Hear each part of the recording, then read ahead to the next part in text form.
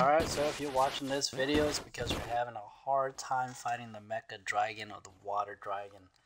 So I find that it's a lot easier if you just don't attack him and shoot his fireball. So when he comes out of the water, he has two attacks. One, he shoots his fireball, and what I like to do is just avoid the fireball. Just avoid it.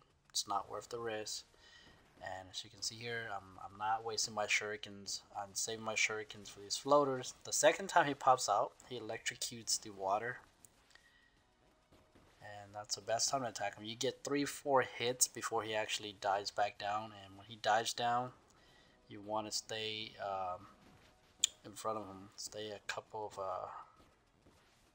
I don't know how to meter that, but keep a good distance in front of him so that he doesn't dive into you.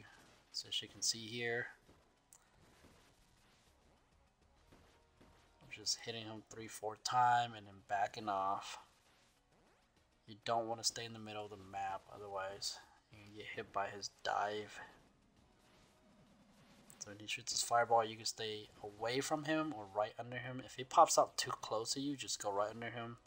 And right after he's done shooting the fireball, you can actually just get to a clear distance away from his dive.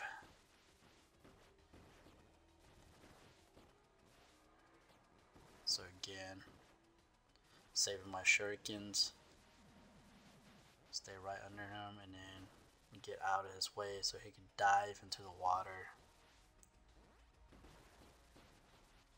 Alright, he's gonna come out again. This time it's when I go for the kill.